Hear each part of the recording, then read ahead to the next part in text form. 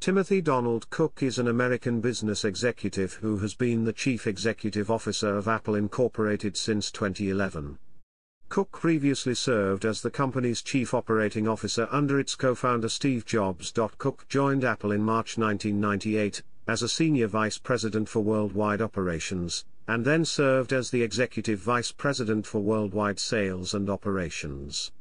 He was made the Chief Executive on August 24, 2011, prior to Jobs' death in October of that year. During his tenure as the Chief Executive, he has advocated for the political reformation of international and domestic surveillance, cybersecurity, American manufacturing, and environmental preservation.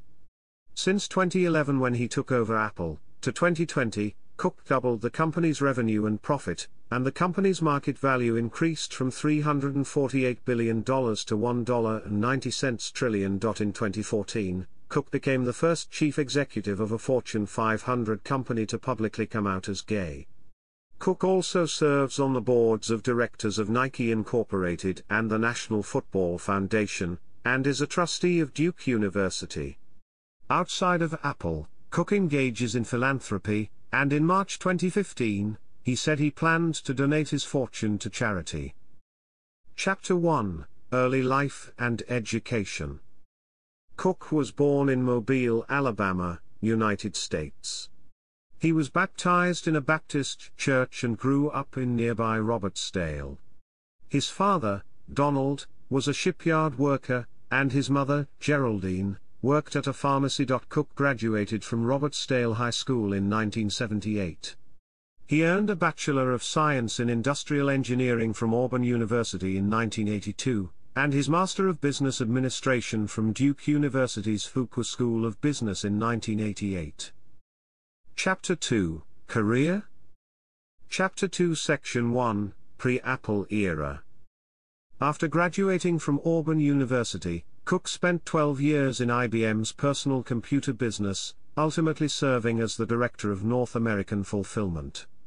During this time, Cook also earned his MBA from Duke University, becoming a Fuqua Scholar in 1988.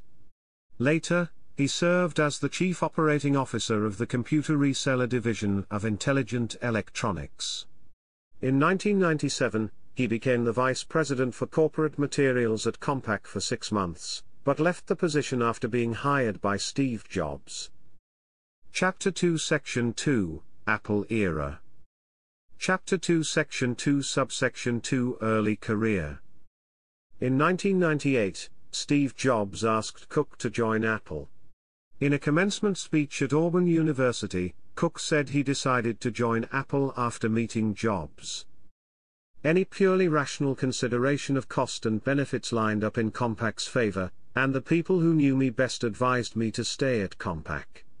On that day in early 1998, I listened to my intuition, not the left side of my brain, or for that matter even the people who knew me best.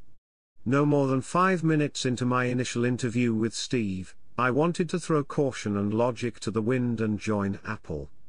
My intuition already knew that joining Apple was a once-in-a-lifetime opportunity to work for the creative genius and to be on the executive team that could resurrect a great American company.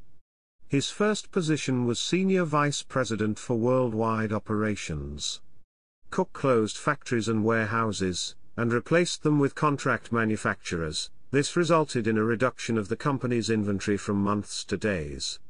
Predicting its importance, his group had invested in long-term deals such as advance investment in flash memory since 2005. This guaranteed a stable supply of what became the iPod Nano, then iPhone and iPad. Competitors at Hewlett-Packard described their cancelled HP touchpad tablet computer and later said that it was made from cast-off, reject iPad parts. Cook's actions were recognized for keeping costs under control, and combined with the rest of the company, generated huge profits. In January 2007, Cook was promoted to lead operations and served as chief executive in 2009, while Jobs was away on a leave of absence for health-related issues. In January 2011, Apple's board of directors approved a third medical leave of absence requested by Jobs. During that time, Cook was responsible for most of Apple's day-to-day operations, while Jobs made most major decisions. Chapter 2 Section 2 Subsection 3 Apple Chief Executive. After Jobs resigned as CEO and became chairman of the board, Cook was named the new Chief Executive Officer of Apple Incorporated on August 24, 2011. 6 weeks later, on October 5, 2011, Jobs died due to complications from pancreatic cancer. Forbes contributor Robin Ferricone wrote in September 2011, Jobs and Cook proceeded to forge a strong partnership, and rescued the company from its death spiral, which took it from $11 billion in revenue in 1995 down to less than $6 billion in 1998. Under their leadership, the company went from its nadir to a remarkable $100 billion today. In April 2012, Time included Cook on its annual 100 Most Influential People in the World list. On October 29, 2012, Cook made major changes to the company's executive team.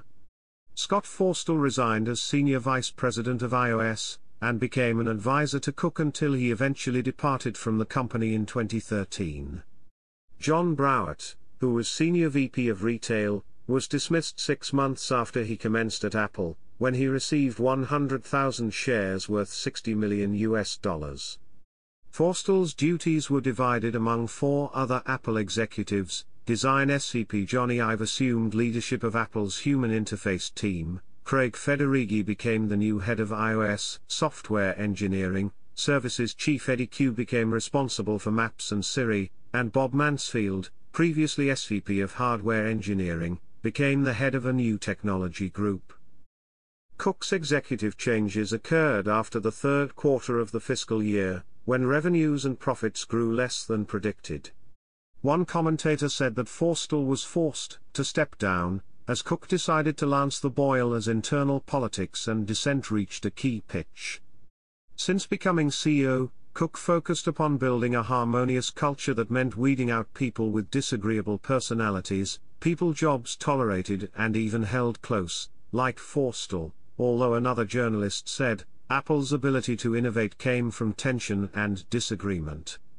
On February 28, 2014, Cook made headlines when he challenged shareholders to get out of the stock if they did not share the company's views on sustainability and climate change.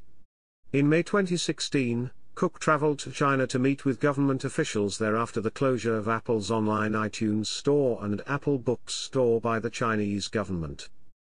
In 2016, some analysts compared Cook to former Microsoft CEO Steve Ballmer, claiming that innovation had died down since he replaced Jobs, similar to when Ballmer became Microsoft CEO in 2000.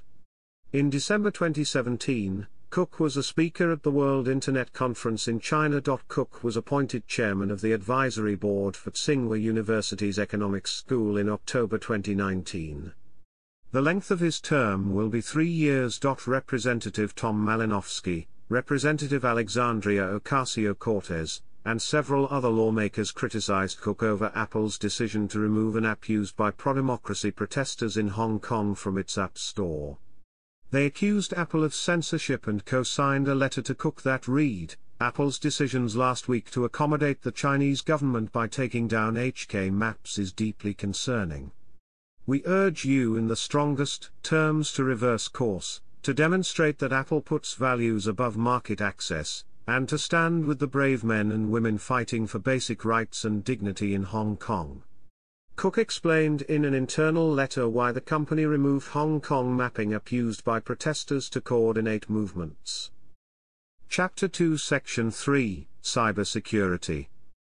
Alongside Google Vice President Vint Cerf and AT&T CEO Randall Stephenson, Cook attended a summit held by President Barack Obama on August 8, 2013, in regard to government surveillance and the Internet in the wake of the Edward Snowden NSA incident. Following the December 2015 terrorist attack in San Bernardino, California, in which 14 people were killed by Rizwan Farouk and Tashfeen Malik, the Federal Bureau of Investigation solicited Apple to assist in unlock an iPhone 5C used by Farouk.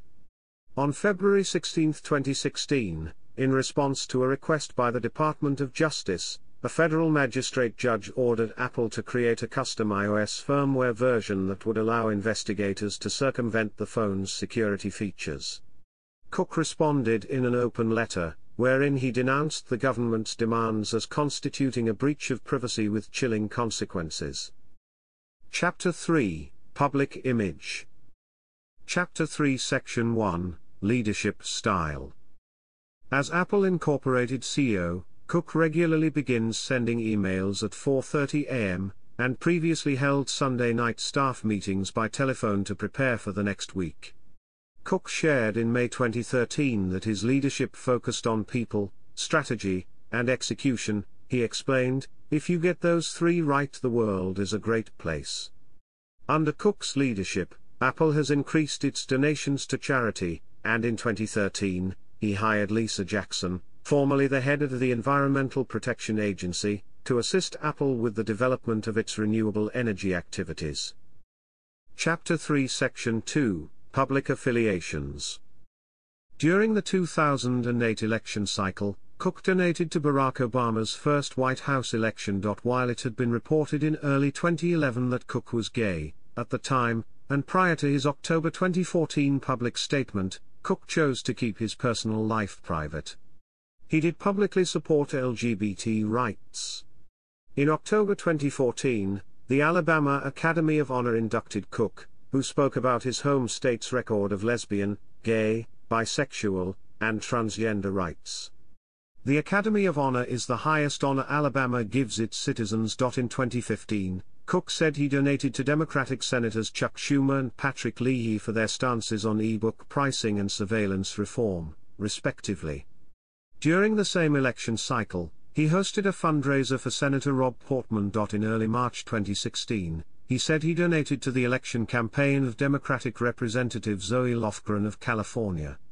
In early June, Cook hosted a private fundraiser along with Speaker of the U.S. House of Representatives Paul Ryan, described by Politico as a joint fundraising committee aimed at helping to elect other House Republicans. In the 2016 election, Cook raised funds for the presidential campaign of Hillary Clinton. At one point, Clinton's campaign considered Cook as a candidate for vice president. In September 2017 at Bloomberg's Global Business Forum, Cook defended the DACA immigration program. He expressed his dissatisfaction with the direction of Donald Trump's administration, stating, "This is unacceptable. This is not who we are as a country. I am personally shocked that there is even a discussion of this." In 2018, at a privacy conference in Brussels, Cook expressed his opinions on the stockpiling of personal data by tech firms, suggesting that it had amounted to surveillance and should make the public very uncomfortable. In a meeting for the American Workforce Policy Advisory Board with President Donald Trump in March 2019, Trump referred to Cook as Tim Apple. Cook leaned into the slip-up by changing his display name on Twitter to Tim Apple while Trump denied that he had said it. Chapter 4, Personal Life. Cook is a fitness enthusiast and enjoys hiking, cycling, and going to the gym. He is known for being solitary, using an off-campus fitness center for privacy, and little is publicly shared about his personal life. He explained in October 2014 that he has sought to achieve a basic level of privacy. Cook was misdiagnosed with multiple sclerosis in 1996, an incident he said made him see the world in a different way. He has since taken part in charity fundraising, such as cycle races to raise money for the disease. He later told the Auburn Alumni magazine that his symptoms came from lugging a lot of incredibly heavy luggage around.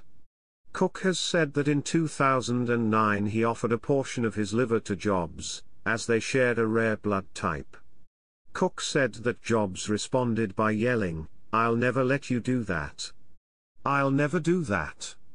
While delivering the 2010 commencement speech at Auburn, Cook emphasized the importance of intuition during significant decision-making processes, and explained that preparation and hard work are also necessary to execute on intuition. In June 2014, Cook attended San Francisco's Gay Pride Parade along with a delegation of Apple staff. On October 30, Cook came out as gay in an editorial for Bloomberg Business, saying, "I'm proud to be gay, and I consider being gay among the greatest gifts God has given me. He consulted with Anderson Cooper, who had publicly come out himself, on aspects of the statement, and cleared the timing to ensure it would not distract from business interests. Cook had been open about his sexuality for years, and while many people at the company were aware of his sexual orientation, he sought to focus on Apple's products and customers rather than his personal life. He ended his op-ed by writing, "We pave the sunlit path toward justice together, brick by brick. This is my brick."